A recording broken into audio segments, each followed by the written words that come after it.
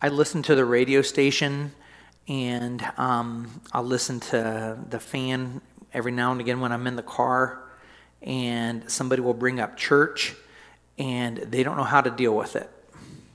And it seems like they almost like try to quickly move on.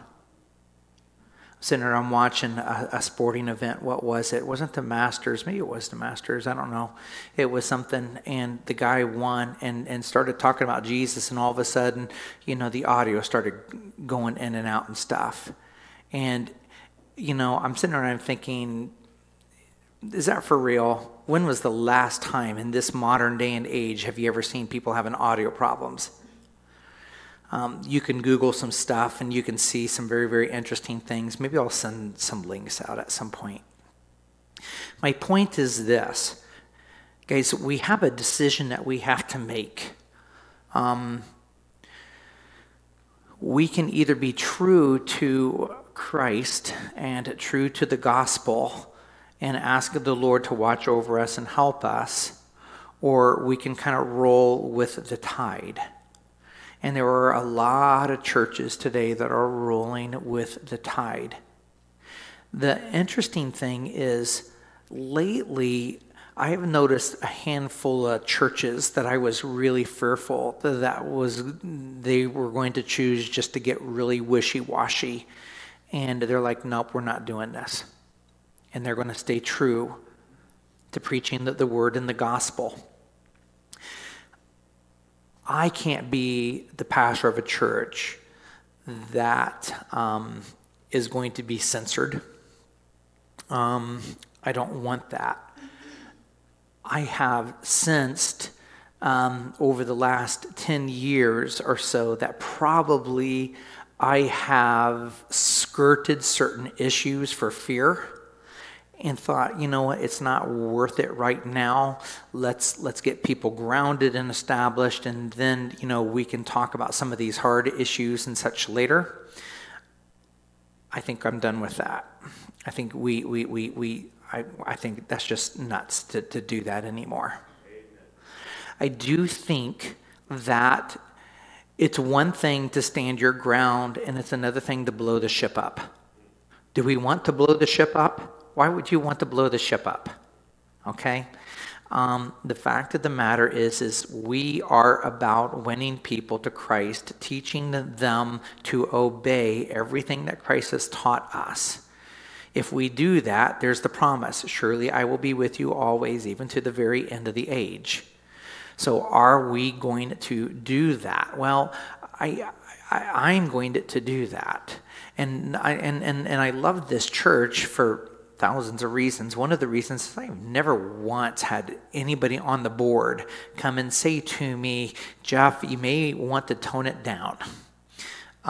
Never once has that happened. I won't say to you that, and we want to be careful. I've had people come and say that to me.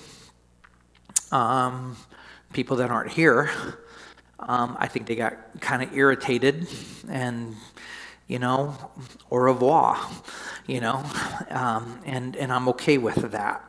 And you hate that and you grieve that. But what we are about is speaking to the truth and speaking it in love.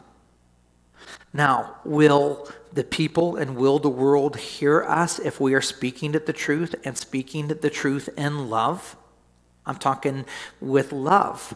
Will they hear us? What do you say? Is that yes? Yep. Yeah, I'm sorry. I don't think so. I think some will. Certainly some will. But I think the far, far majority, especially in the last times, in the last days, they will not. We'll look at passages tonight that speak to this. So how should our attitude then be? Well, you can sit there and quote the scripture, we'll take your shoes off and knock the dust off of them and protest against them and leave them. You know what? Jesus said that to the disciples, and I think we need to be very, very, very careful in doing that. Have I done that before? Many of you know that I have. But I think that that is something that we have to be very, very, very careful. We can continue to show love. We can continue to show grace. And if we get slapped on one side of the face, and as the scripture says, we do what? Turn the other cheek, and we get slapped on the other cheek. And how many times do you get slapped before you're kind of like, you know what? I think I'm kind of wasting my time here. Kind of wasting my time, my talent, my energy, those kinds of things. So I think we're careful. We need to be somewhat wise and careful about that. I don't think we go around and we parade. We believe that LGBTQRFG is not Christ-like. And for that reason, we oppose that, and we're going to die on that hill, and that's who we are. No, we're not going to do that. But what we're going to do is, as we enter into relationships with those that may be struggling with these LGBTQ things, we will talk with them, and we will minister to them. We will welcome them in. In a moment. Yeah, I promise. We will welcome them in. But what we will not do is say, you know what? It's okay that you're doing these things.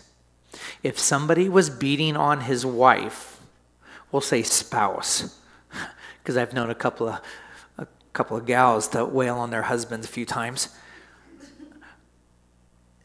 If somebody was beating on their spouse, and especially if it was a husband beating on a woman, would we sit there and say, oh, you know what, it's okay, God loves you. God loves you. But we wouldn't do that. If we had a child, a little child, and a child was put in a precarious place or whatever else, we would say, nope, we're not doing that. We're not going there. But society today wants us to make gray areas in all kinds of places. And the gray areas are probably a lot different today than they were back then. And you know what? That's okay. Oh, they smoke a cigarette. Okay, yeah. Well, did you see how much I ate tonight for dinner? I'm not so sure, there's that big of a difference between the cigarette and how much I shoved into my face, right there, real quick. I had somebody, I really, and I don't mean this in a derogatory way. I don't have any tattoos on. Tony's got some tattoos. But I had somebody, come and say, oh, I don't like the tattoos. They're defiling, God's temple and those kinds of things. And, well, maybe there's some truth to that. Maybe there's not. I don't know. But one thing I do know is I'm not going to treat Tony any different just because he's got some tattoos on his arms. And Tony, if I recall right, and I may be misspeaking, but I'm not so sure if you didn't say, I kind of wish I hadn't done that. Yeah, well, yeah, preach, exactly. Yeah, that's all it is. No, it doesn't. Yeah. And I think there is a big difference between somebody who says, you know what, I don't know why, but I've got some issues going on with me to the point where I get angry. I don't know, maybe it was from events that stemmed from my childhood. Maybe it was this, maybe it was that. I don't know why. And the thing of it is they probably don't know why. And I doubt that person's friends necessarily know why. I've not lived in your shoes or your shoes. I don't know what it's like, And so the choices that you guys make today that comes from a worldview that's been built upon by the millions of different experiences that you've had in life, how could I judge you? That's so foolish of me to do that. But I can sit there and I can say to somebody, hey, before you do that, you ought to really stop and think a little bit. I mean, I say that to my daughter, Bethany, you and Mason are getting ready to buy a house. Maybe you ought to stop and kind of think and consider this, and this. It's the same thing, in regards to sin. Hey, I love you. And I had a friend who used to smoke, and it took 10 years that person stopped smoking before their lungs pinked back up and stuff and got to a good healthy place. I would suggest and recommend to you these things. Guys, we say all the time, let's just revisit this again right now real quickly. The reason why sin is because God loves us and he knows that sin will always have a negative consequence in your life. Whether it's eating too much, smoking, allowing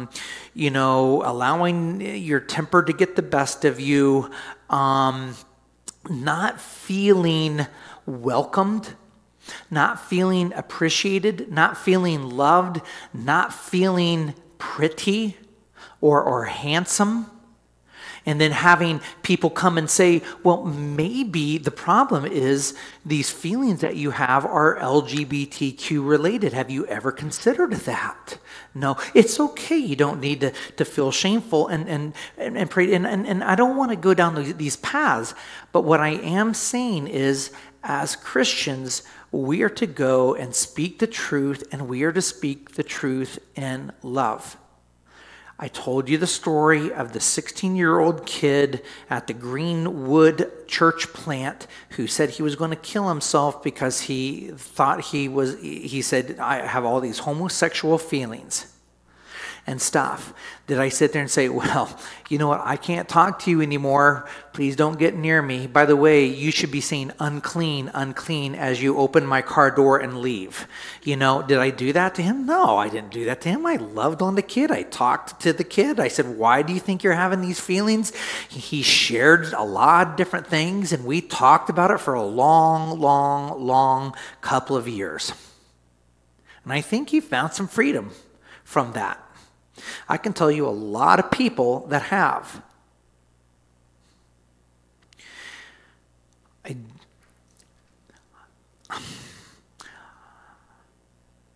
I would have lost my mind had the government leaders sit there and said and voted and said, you know what, we're going to give medicines to these kids under the age of 18, even without the parents' recognition or knowledge or okay. I think I would have lost my mind. Fortunately, that legislation, and the thing of it is, Indiana today, black eye. Indiana and I think Wyoming, I think are the two states that said, we're not going there. We're not doing this. Dad, I'm sorry I took long. Do you want to speak to it? I want to show the first slide. Let's bring up the first slide. This is Paul. You, however, know all about my teachings. You know about my way of life. You know what my purpose is. You know about the faith that I have, the patience, the love, the endurance. You also know about the persecution that I have been dealing with, the sufferings, what kinds of things have happened to me in Antioch and Iconium and Lystra, the persecution that I endured. Yet the Lord rescued me from all of them. In fact, everyone, and this is just nuts. This next verse, this is all inclusive. I don't like all inclusive words. All, everybody, all the time, every time, big blanket statements. Paul says one here. In fact, everyone who wants to live a godly life in Christ Jesus will be persecuted. Well, now, and look at this next one. While evildoers and imposters. Now, please note here, you're talking about two different groups of people. You have people that just do evil. They don't have a motive or, how do I say that? Motive. It's not like they wake up in the morning and they say, now we got to get those Christians, okay?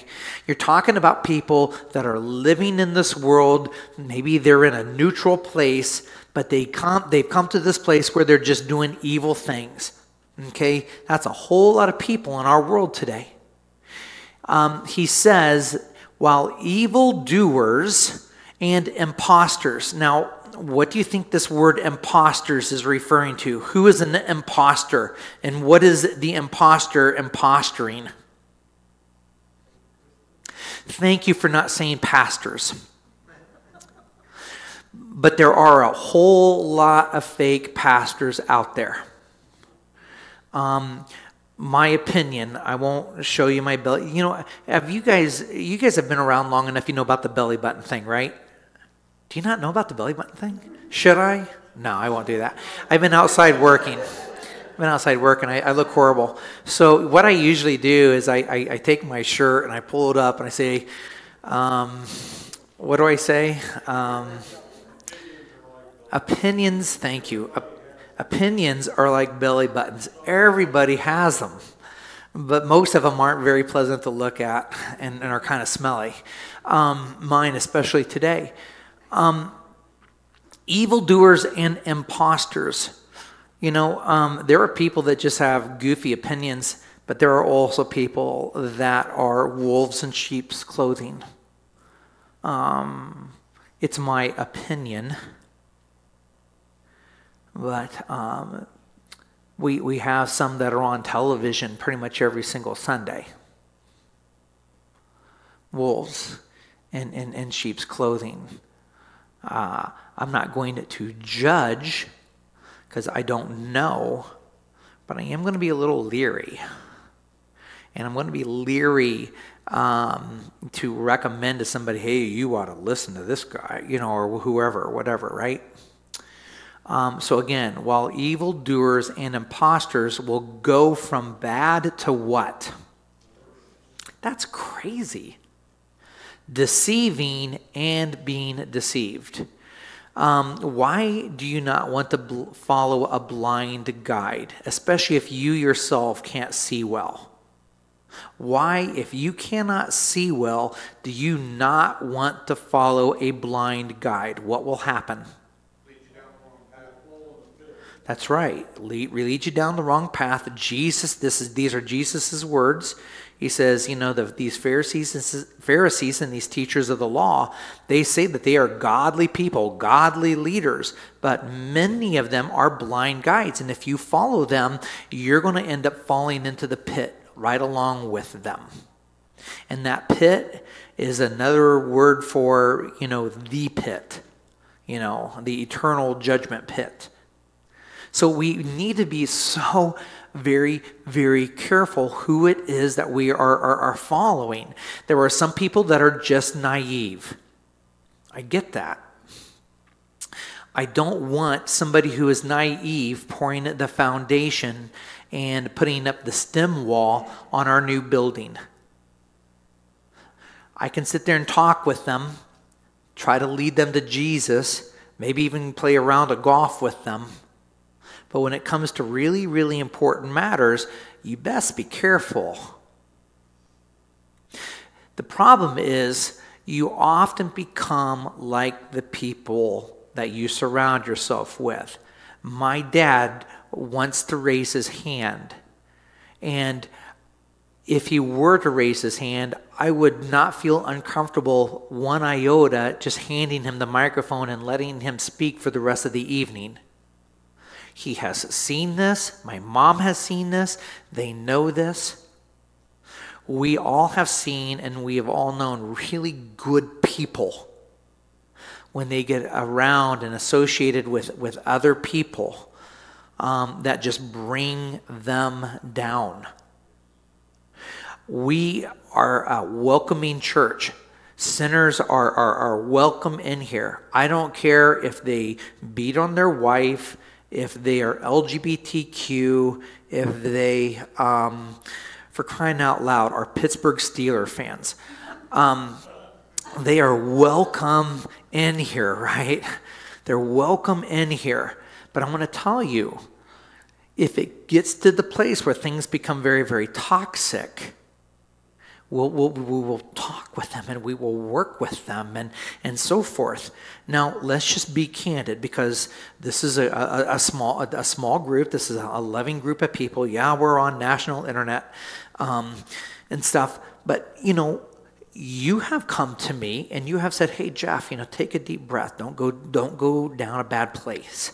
I appreciate that. That's good. That's loving. Those are things that we need to be about. Are we all exempt from ever getting to a place where we can become kind of toxic? No. We are all there at different times. Lord, help us.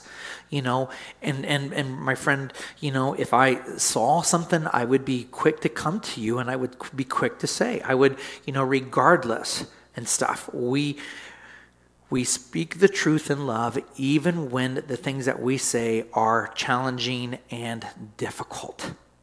We aren't jerks about it. If you say it well, hopefully they will hear you. If you're a jerk about it, I don't think there's any chance of them hearing you, right?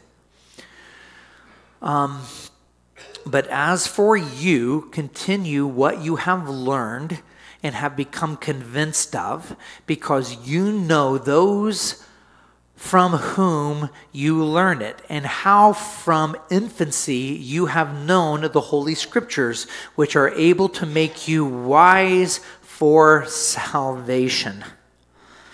And that's what we want to do as a church. We want to be able to help one another become more and more wise. These kids downstairs, they have a what do you call that? They will pay attention to you for 3.2 minutes on a good day, right?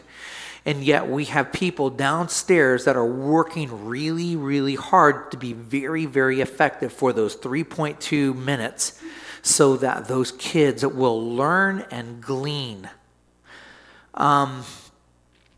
Okay, let's go and let's look at the next slide, please. Please. So let's go back, please.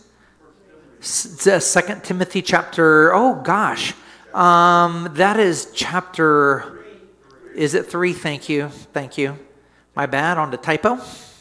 Thank you. 2 Timothy chapter 3, thank you. Okay, this is John. These are Jesus' words. If you belonged to the world, it would love you as its own. If you belonged to the world, everybody would like your Facebook posts. I would just go back and I look. I don't like Facebook. Tony, I didn't put a thing on your birthday because I haven't been on Facebook in at least in like 5 or 6, 7 days. Okay? When I get on it, I'll probably see that I missed your birthday and we'll wish you a happy late belated birthday or something, right? But I am not good with Facebook. Facebook, it makes me worse than better, I have discovered. And so I'm careful, but leaders that are a lot smarter than me say that I should be on Facebook and whatever that thing that Elon bought as well, Twitter. But I don't do that well. If you belonged to the world, it would love you as its own, and you would have millions of likes on all your posts. I put a post on there of our, not Monday, Thursday, or Good Friday service. Did y'all notice it? I put it on Facebook. I think I got 5 or 6 likes. I put a picture of I don't know what it was. It was something else. Maybe I was saying Bethany's coming home, moving home soon, and I got like 85 likes. Really? Really? Okay. People will come out of the woodwork. Whoa, oh, you were at Buc-ee's, in the background picture of me stopping and getting gas at Buc-ee's for $3.05, I think it was, or $2.05. What would have been $3.05? I guess it would have been $3.05. And I got my big Buc-ee 89-ounce Slurpee drink to drive home at 2 in the morning. And people will, but you put something, about Christ and stuff, not so much. As it is, you do not belong to the world, but I have chosen you out of the world. Guys, let me just say this to you. It's not bad right now, but it's going to get bad. And you're going to need to already have made the decision in your mind how you're going to respond. Churches will be considered, by most people. That's kind of, I would say most people already. Let me think what it was. I saw a poll the other day. I don't remember. It was something like 30% of Americans view, only 30%, that church is meaningful today. And then I think it was something like 37% see the church as a negative force in America today. You can Google that, probably find those numbers again. Okay, so 35% of people like, oh my lands, that church, what was, I was watching a movie or something on TV, and it was the Tim the Toolman Taylor new show, Last Man Standing. I was watching it the other night. It's on Up TV, by the way.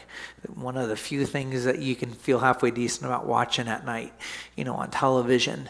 And the son-in-law, I don't even think they're married. So whatever, is his name Tim on that show? So Tim's, daughter pregnant, and they have and the boy, he's like real liberal and stuff. And it's like, I don't want you teaching my son about God and religion or anything else and stuff. All you're doing is you're filling their minds full of judgmental stuff and guilt and, all of these different kinds of things. Tim Allen and his shows, they do usually a pretty good job kind of saying what it really is like. That is the mentality today. Church bad, but, differing kinds of, identifying yourself. Oh, that's wonderful that you're exploring, the possibilities of who you really are inside. That's wonderful. But church kinds of things, my point is, it's only going to get worse, and I think it's only going to get worse in a big time, super fast hurry. How are you going to respond to that? Are you not going to tell anybody that you go to church? How are you going to respond to those things? We'll come back next week. We'll look at the last two passages. I want you to be thinking about these things. Are we going to be jerks? No, we're not going to be jerks. Last thing that we need is to give somebody some more fuel. Oh my lands, he was so rude. Guys, okay. Those of you watching online, God bless you guys, and we'll see you next week.